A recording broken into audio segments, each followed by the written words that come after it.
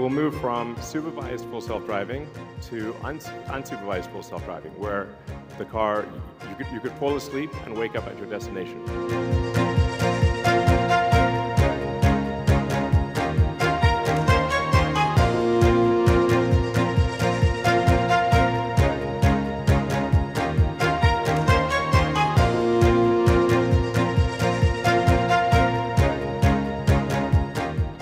You said, like, how often how many hours a week are cars used?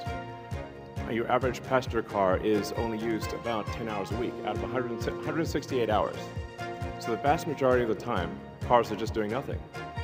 But if they're autonomous, they could be used, I don't know, 5 times more, maybe 10 times more.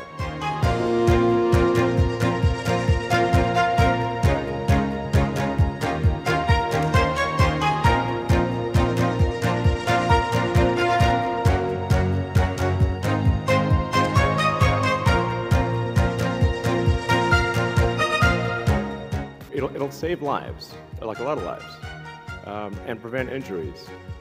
I think we'll see autonomous cars become 10 times safer than a human.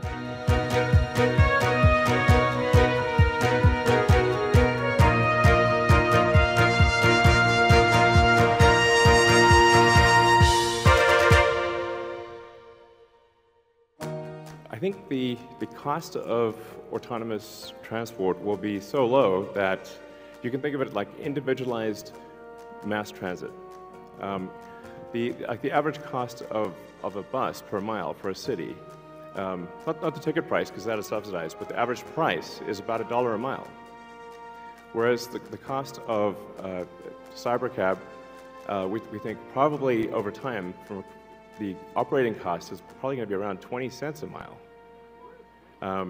And price, including taxes and everything else, probably ends up being 30 or 40 cents a mile. So yes, and you will be able to buy one.